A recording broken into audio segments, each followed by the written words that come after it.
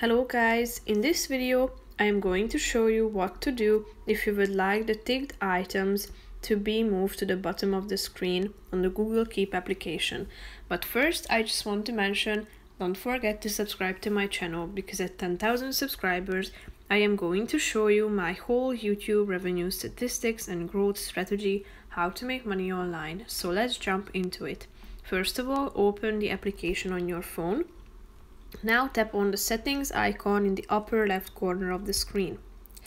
Then scroll down till you find the settings section.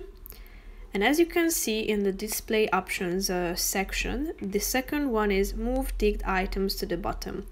So if you would like to use this function, turn this on by clicking on the button next to it.